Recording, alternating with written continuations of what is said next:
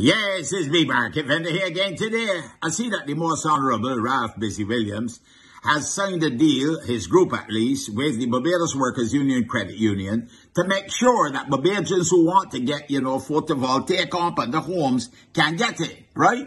So you see me, Market Vendor, I really want to support that move by Mr. Williams because, as the Prime Minister herself has said, it's going to take many hands to do the heavy lifting.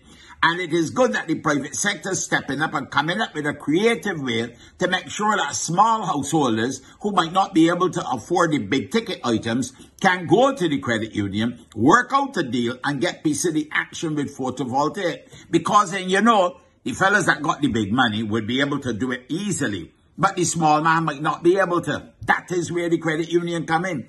Busy make a point too as well that Market got to agree with. And he said that all future houses built in Barbados should have photovoltaic as part of the approval to build a house. Well, that makes sense to Market Vendor ways about that here, huh?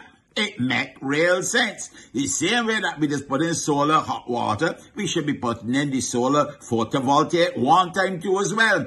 Build it into the overall cost. So a creative idea, and it helping with the heavy lifting that the Prime Minister referred to. So Busy, congratulations to you, Tony Moore, Barbados Workers Union, the Credit Union, Barbados Workers Union, Credit Union. Congratulations to all of y'all to make sure that everybody could get a little piece of the pipe.